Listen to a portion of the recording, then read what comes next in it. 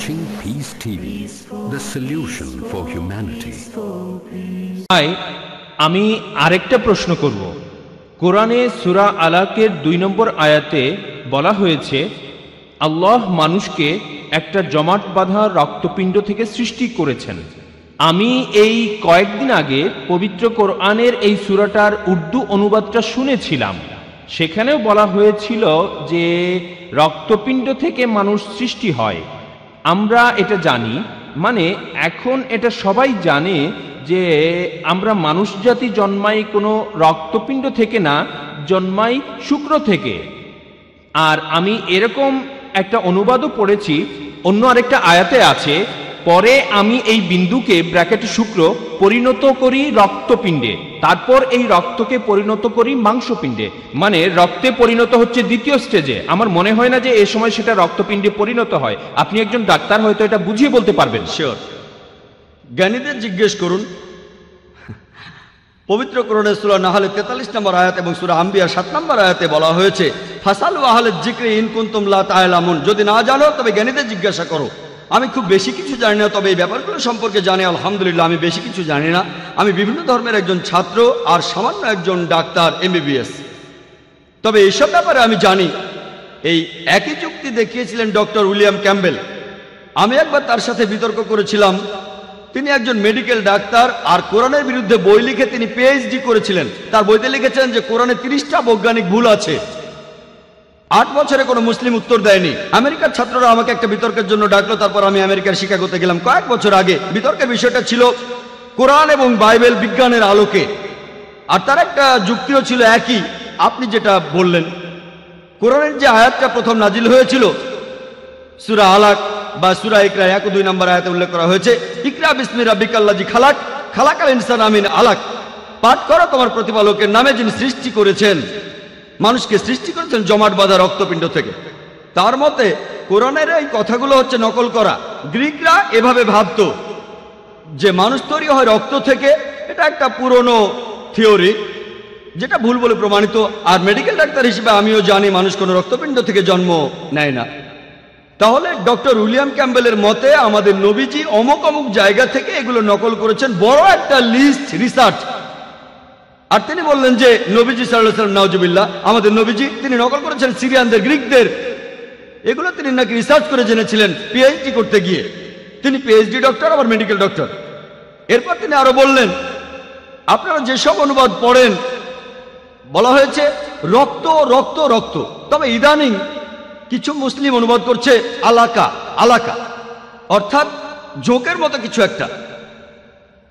তিনি এটা জানতেন, আমি জানতাম না, তিনি জানতেন। তবে তিনি তখন বলেছিলেন আমাদের সেই অর্থটা নিতে হবে। কোরআন নাজিলের সময়ে তখনকার লোকেরা যে অর্থটা বুঝতো, এখনকার সময়ের কোনো অর্থ আমরা নিতে পারি না। কোরআন নাজিলের সময় কোনো মানুষই এটাকে যোগ বলে মনে করেনি, একথা ঠিক। সেজন্য আপনারা আগেকার যে তাফাসিরগুলো পড়বেন সবাই বলছে রক্ত, এই কথা কেউ বলছে না যে আলাকা হলো জোকের মতো কিছু। আর আমিও একমত।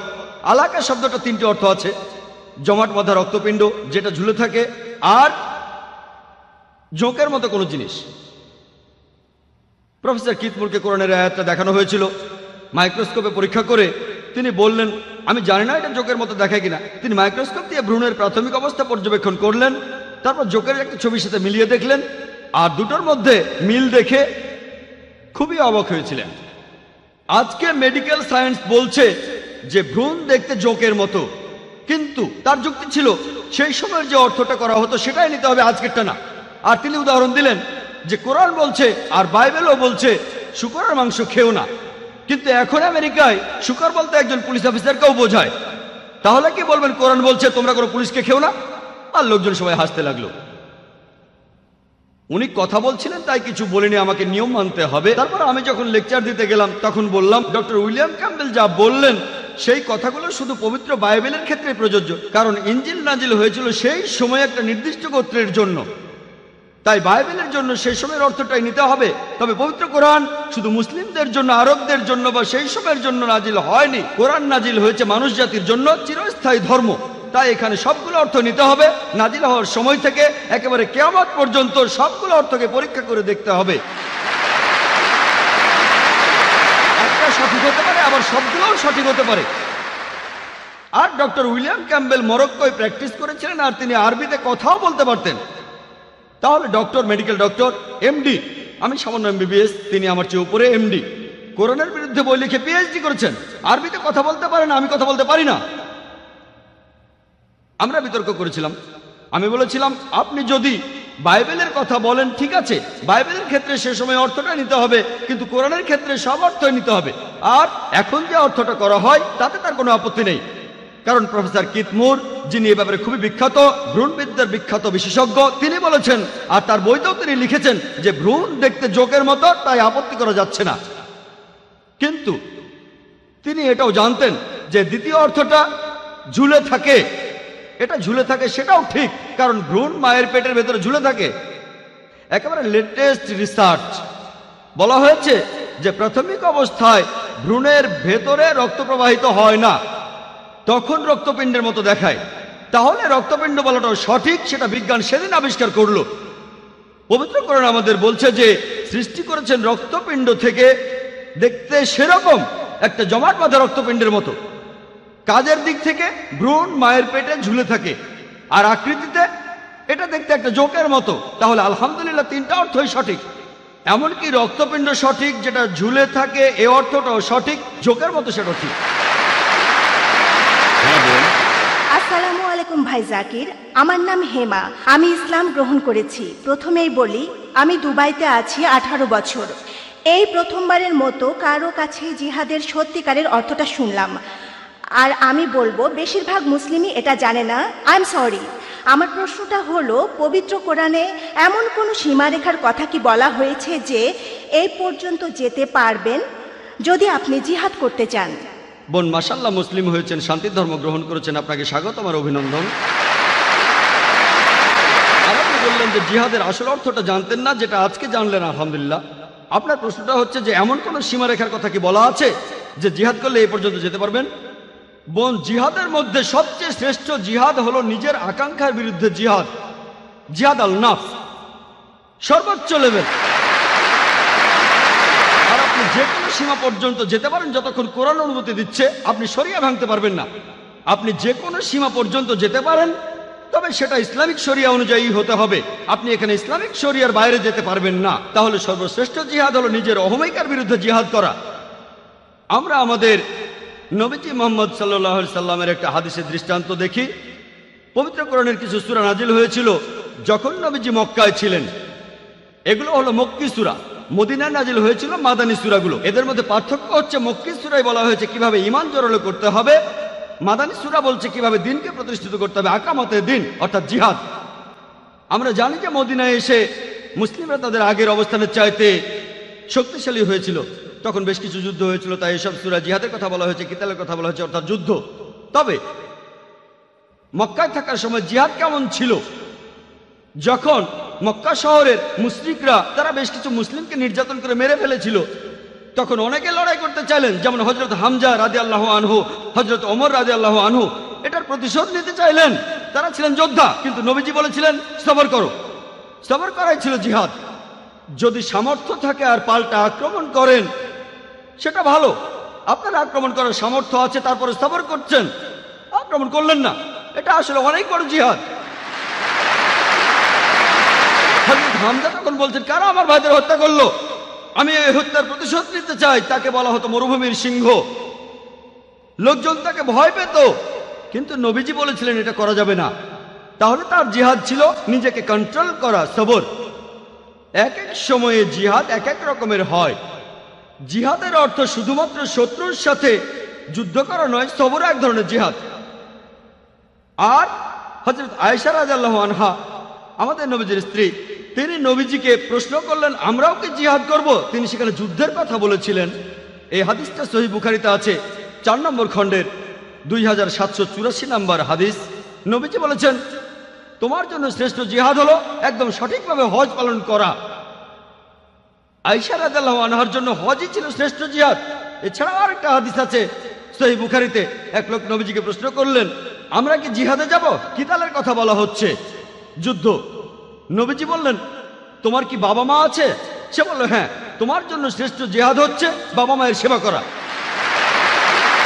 তাহলে পরিস্থিতির উপর নির্ভর করে জিহাদ এক এক সময় এক এক রকম হয়।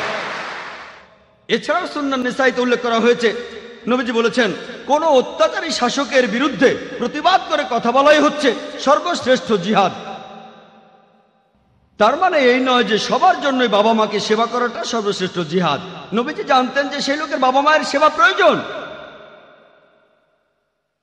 তাহলে পরিস্থিতির উপর নির্ভর করে জিহাদ এক এক সময় এক এক রকম হয়। এখানে আপনি সর্বোচ্চ কত দূর যেতে পারেন, সমস্ত সম্পত্তি উৎসর্গ করতে পারেন, এরকম একটা কিতাল বা জিহাদের সময় নবীজি সাহাবাগণকে বললেন, তোমাদের সম্পদের যতখানি দিতে পারো দান করো কিতালের জন্য। এটাও একটা সহিহ হাদিস। হযরত ওমর রাদিয়াল্লাহু আনহু, তিনি খুব ধনী ছিলেন, তার অনেক সম্পদ ছিল।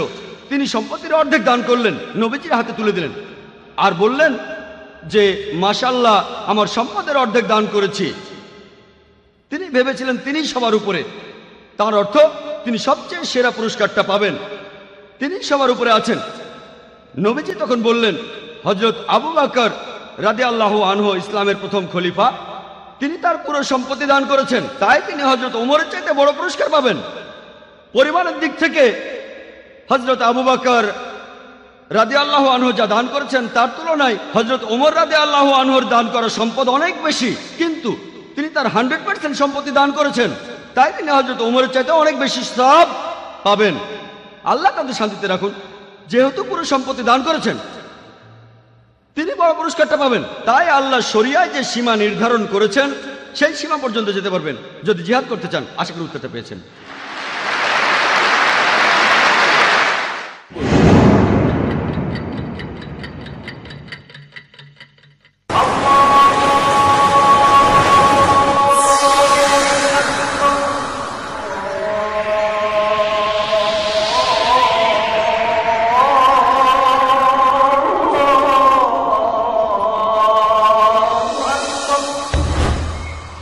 যাদের পথে চলা যায় না,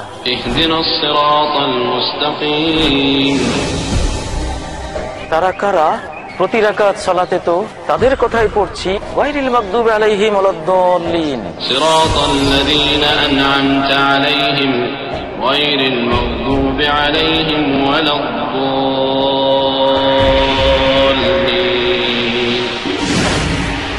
তবে কি ইচ্ছে করে অথবা জ্ঞানের ভুলে আমরা অনেকেই ছুটে চলেছি সেই অভিশপ্ত এবং ভ্রান্তদের পথেই?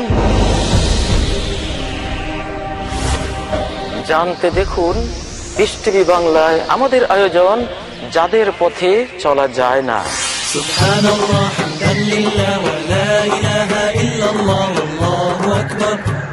সুবহানাল্লাহ, হামদুলিল্লাহ, ওয়া লা ইলাহা ইল্লাল্লাহ, আল্লাহু আকবার। জানেন কেন ইসলাম মন্দ পথকে নির্বাচন না করার নির্দেশ দিয়েছে? যাদের পথে চলা যায় না। প্রতি রবিবার রাত 10টায় বা পুনঃ সম্প্রচার সকাল 8:30 বাংলাদেশে পিস টিভি বাংলায়।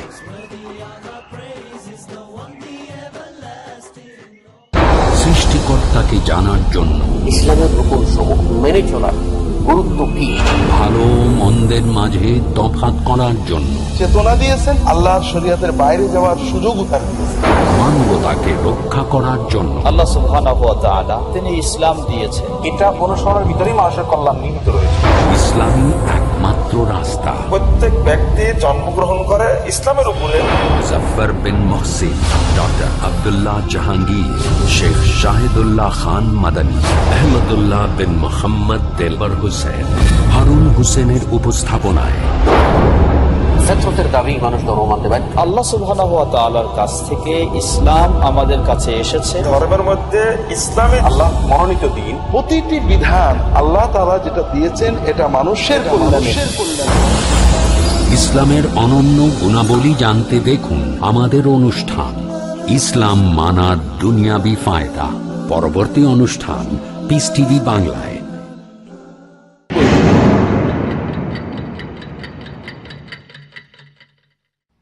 এবারে আমি শ্রোতাদের উদ্দেশ্যে বলছি, একটা প্রশ্ন স্লিপ থেকে হবে, আর একটা প্রশ্ন হবে মাইক থেকে, তারপর স্লিপ থেকে, তারপর আবার মাইক থেকে, এভাবেই চলবে। এবারের প্রশ্নটা স্লিপ থেকে করছেন ভাই রেজওয়ান আলী খান।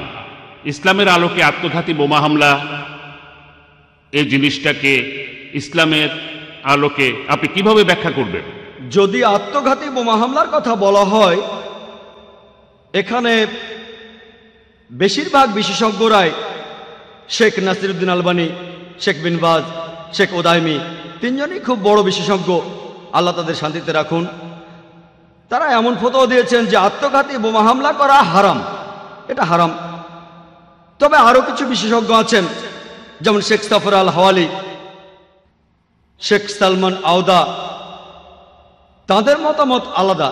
তবে আমাদের আত্মঘাতী বোমা হামলার ব্যাপারটা বুঝতে হবে। ইসলাম ধর্মে আত্মহত্যা করা হারাম, এ ব্যাপারে কোনো দ্বিধাদ্বন্দ্ব নেই। তবে আত্মঘাতী বোমা হামলার ব্যাপারে বিশেষজ্ঞরা একমত নয়। তাদের মতে আত্মঘাতী শব্দটা এখানে সঠিক নয়, এটা সঠিক শব্দ নয়। আত্মহত্যার ক্ষেত্রে একজন তার জীবন নিয়ে বিরক্ত হয়ে জীবনটা দিয়ে দিতে চায়, আর এখানে তাদের মতে এটা যুদ্ধের একটা কৌশল। এখানে উদ্দেশ্য হলো শত্রুপক্ষের ক্ষতি সাধন করা, আর এটা করতে গিয়ে এই সম্ভাবনাই বেশি তারা মারা যাবে, সেজন্য এটা যুদ্ধের একটা কৌশল। আর অনেক বিশেষজ্ঞ যেমন শেখ সালমান আওদা বলেন এটা সঠিক। তবে এর মানে এই নয় যে একজন মুসলিম ইচ্ছে করলেই শরীরে বোমা বেঁধে হামলা করতে পারে। এসব ক্ষেত্রে সালমান আওদা, সাফর হাওয়ালি বলেন এটা হারাম। আমি আগেই বলেছি যে আত্মঘাতী হামলার এই কালচার ইসলাম ধর্মে ছিল না, এটা ইসলামে আগে ছিল না। তবে কিছু মুসলিম আছে প্যালেস্টাইনে অথবা ইরাকে, তারা এমন করেছে। তবে তাদের মতে শেষ উপায় হিসেবেই এমনটা করেছে তারা। এসব জায়গায় অনেক মুসলিমকে হত্যা করা হয়েছে। তখন তারা চেয়েছিল যে আমরা একাই মরবো না, সঙ্গে কিছু লোক নিয়ে আমরা মরবো, আর উদ্দেশ্য হলো শত্রুপক্ষের ক্ষতি করা। কিছু বিশেষজ্ঞ বলেন যুদ্ধের কৌশল হিসেবে করা যেতে পারে। আর আমি আমার লেকচারও বলেছিলাম যে ইরাকে আমেরিকান সৈন্যরা আসার আগে আত্মঘাতী হামলা ছিল না। রবার্ট পেপের কথা অনুযায়ী, তিনি আত্মঘাতী হামলার উপরে বিশেষজ্ঞ। তার মতে বেশিরভাগ আত্মঘাতী হামলার পেছনে কারণটা হলো সামাজিক বা রাজনৈতিক কারণ, সামরিক সরকারের বিরুদ্ধে, দেশ থেকে সামরিক সরকার সরানোর জন্য। তাহলে এই কথাটা বলেছেন রবার্ট পেপ তার লেখা বই ডাইং টু উইনে। তবে আত্মঘাতী হামলাকে যেসব বিশেষজ্ঞ অনুমতি দিয়েছেন তারাও একথা বলেছেন যে এ ব্যাপারে একজন বিশেষজ্ঞ সব নির্দেশ দেবেন, সবকিছু নিয়ন্ত্রণ করবেন। এমন কেউ যিনি ইসলামিক শরিয়া ভালোভাবেই জানেন, নিরীহ মানুষদের হত্যা করতে পারবেন না। ইসলামে এটা হারাম। আর সূরা মাইদার 32 নম্বর আয়াতে এটা উল্লেখ করা আছে। সবকিছু বিবেচনা করে বললে কিছু কিছু ক্ষেত্রে কিছু বিশেষজ্ঞ বলেন যে এটার অনুমতি আছে। আশা করি উত্তরটা পেয়েছেন। হ্যাঁ ভাই। আসসালামু আলাইকুম স্যার, আমার নাম মোহাম্মদ ফিদা। আপনার কাছে আমার প্রশ্নটা একজন অমুসলিমকে নিয়ে। আসলে সে একজন নাস্তিক, সে কোনো ধর্মে বিশ্বাস করে না। সে আমাকে একটা প্রশ্ন করেছে যে আল্লাহকে কে সৃষ্টি করেছে? আল্লাহ আমাদের সৃষ্টি করেছেন, আল্লাহকে কে সৃষ্টি করেছে? কিভাবে এই প্রশ্নের উত্তর দেব? ভাই, আপনি প্রশ্ন করলেন যে একজন অমুসলিম নাস্তিক জিজ্ঞেস করেছেন কে আল্লাহকে সৃষ্টি করেছেন। এর উত্তর দিতে গিয়ে এভাবে বলা যায় যে আমার বন্ধু, তার নাম জন, তার ভাই জ্যাক হাসপাতালে ভর্তি হয়েছে। সে আমাকে বলল, জন আমাকে বলল যে আমার ভাই জ্যাক হাসপাতালে ভর্তি হয়েছে, আর একটা বাচ্চার জন্ম দিয়েছে। ওই বাচ্চাটা ছেলে নাকি মেয়ে? ছেলে না মেয়ে বলতে পারবেন? আমি আসলে জানি না। হ্যাঁ, আপনি জানেন না? ছেলে না মেয়ে? একজন পুরুষ কিভাবে কোনো বাচ্চার জন্ম দিতে পারে? জ্যাক একজন পুরুষ, সে জনের ভাই, হাসপাতালে ভর্তি হয়েছে, একটা বাচ্চার জন্ম দিয়েছে। ছেলে না মেয়ে? প্রশ্নটাই অযৌক্তিক। একজন পুরুষ বাচ্চা জন্ম দিতে পারে না। একইভাবে ঈশ্বরের কথা যদি বলি, আল্লাহ কেউ তাকে সৃষ্টি করেনি, তাই কে আল্লাহকে সৃষ্টি করেছে এই প্রশ্নটাই অযৌক্তিক। যদি আমি বলি যে অমুক লোক আল্লাহকে সৃষ্টি করেছে, সে তাহলে আল্লাহ নয়। ও আলাম ইয়াকুল্লাহু কুফুয়ান আহাদ, তার সমতুল্য কেউ নাই। তাই আল্লাহ তাআলার সংজ্ঞা হলো তাকে কেউ সৃষ্টি করেনি। তাই কে আল্লাহকে সৃষ্টি করেছে এই প্রশ্নটাই অযৌক্তিক। যখনই আল্লাহকে সৃষ্টি করার কথা বলছি, সে তখন আর আল্লাহ হবে না। আল্লাহ তাআলাকে কেউ সৃষ্টি করেনি, তিনি এই বিশ্বজগৎ সৃষ্টি করেছেন, আমরা তার উপর নির্ভরশীল, তিনি কোনো কিছুর উপরে নির্ভর করেন না। এখন একজন নাস্তিককে কিভাবে বোঝাবেন? আপনি আমার ভিডিও ক্যাসেট দেখতে পারেন, is the Quran gods word. এই প্রশ্নের উত্তরটা পাবেন। এছাড়াও জানবেন কিভাবে একজন নাস্তিককে বোঝাতে হবে। এই ভিডিওটা থেকে আপনি বিস্তারিত জানতে পারবেন একজন নাস্তিককে কিভাবে বোঝাবেন। এবারের প্রশ্ন স্লিপে এখনকার মিডিয়া 11ই সেপ্টেম্বর নিয়ে মুসলিমদের বিরুদ্ধে কি কোনো ভূমিকা পালন করেছে? ভাই প্রশ্ন করেছেন এখনকার মিডিয়া 11ই সেপ্টেম্বর নিয়ে মুসলিমদের বিরুদ্ধে কোনো ভূমিকা পালন করছে কিনা। এটা গোপনীয় কিছু না। মিডিয়া আমাদের বলছে যে আনুমানিক 13 জন আরব দেশীয় লোক তারা একটা প্লেন নিয়ে ওয়ার্ল্ড ট্রেড সেন্টার ক্র্যাশ করেছিল। এটা কিভাবে জানলো? তারা সেখানে একটা পাসপোর্ট পেয়েছিল। চিন্তা করেন 2000 ডিগ্রির তাপমাত্রা। কৌতুক করে বলা হয়েছিল যে এখন থেকে আমেরিকার সৈন্যদের ইউনিফর্ম বানানো হবে সেই পাসপোর্ট দিয়ে।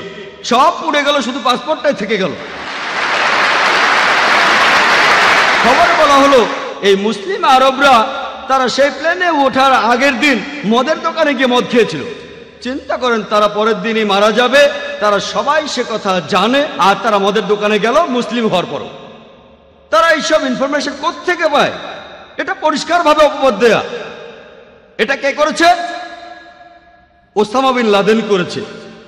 চিন্তা করেন সিআইএ তারা বছরে কয়েকশো কোটি ডলার খরচ করে, পেন্টাগনের উপরে একটা পাখিও নজরদারি ছাড়া ওড়ে না।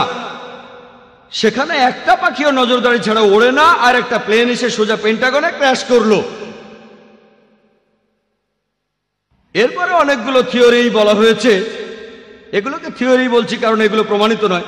তাহলে কিভাবে হয়েছে? বিশেষজ্ঞরা পরে পেন্টাগনে পরীক্ষা করে বলেছেন এই বিস্ফোরণটা কোনো এরোপ্লেনের পক্ষে করা সম্ভব না। এইসব খবরের উদ্দেশ্য ছিল মুসলিমদের নামে অপবাদ দেয়া। মিডিয়া ইসলামের বিরুদ্ধে এইসব প্রচার করছে। আর এছাড়াও কয়েকটা থিওরি এমন বলছে এই কাজটা ভেতরের কেউ করেছে। যেভাবে ওয়ার্ল্ড ট্রেড সেন্টার ভেঙে পড়েছে সেটা প্লেনের আঘাতে হতে পারে না, ভেতর থেকে কেউ করেছে, আল্লাহ জানেন। তবে যাই ঘটুক, তারা ইসলামকে যতই আক্রমণ করুক, মাকারুম মাকার আল্লাহ ওয়াল্লাহু খায়রুল মাকিরিন। তারা চক্রান্ত করেছিল, আল্লাহ কৌশল করেছিলেন, নিশ্চয়ই আল্লাহ কৌশলীদের শ্রেষ্ঠ। আলহামদুলিল্লাহ, এত কিছু সত্ত্বেও মিডিয়া ইসলামকে আক্রমণ করেছে, তারপরও পৃথিবীতে ইসলাম ধর্মের প্রসার এখনো সবচেয়ে বেশি, এমনকি আমেরিকা আর ইউরোপেও।